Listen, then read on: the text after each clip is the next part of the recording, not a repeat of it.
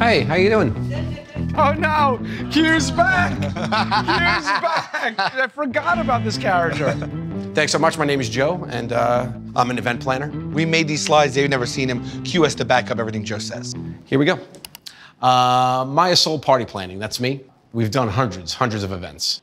Yeah, over 42 is hundreds. Okay. Utilize your guests. Get the fun started by encouraging the most attractive guests in the room to participate. Wait, what? What an icebreaker. It's an icebreaker. Now we all get to argue whether this is even a good question to ask. Yeah. I think we all know it's not. Okay, all right, we'll move on. In my honest opinion, providing wheelchair accessibility is not something to focus on.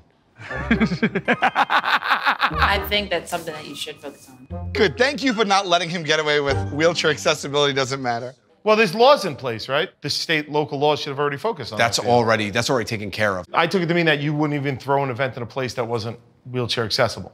Yes. Gotcha. Oh, they're justifying. Okay. Be a beacon of professionalism. So guys, here's a real life experience I had to deal with. Year 2009.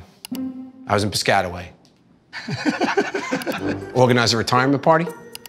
So the wife pulls me aside and makes it very clear she has an attraction to me. What do? I resist the urge, I stay professional, and I DM her after the event. He's not a client anymore after the event's over. That's right. But, I mean, what was your intention with reaching out? Just to live my life, you know, take a shot. Let's